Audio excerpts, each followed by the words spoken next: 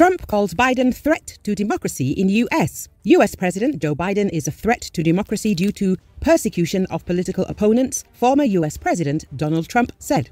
Joe Biden is a threat to democracy, Trump told a rally of his supporters in New Hampshire. He also mentioned a statement by Russian President Vladimir Putin on the events in the US, showing the rottenness of the American political system, which cannot pretend to teach others about democracy. Earlier, Russian President Vladimir Putin said at a plenary session of the Eastern Economic Forum that the campaign of persecution in the US against Trump, who is seeking re-election, demonstrates the rottenness of the American system. Everything that is happening to Trump is a politically motivated persecution of a political rival, Putin said. Donald Trump, who was in office in 2017 to 2021, is accused of several crimes, from tax evasion and harassment to pressure on officials using his official position and an attempted coup.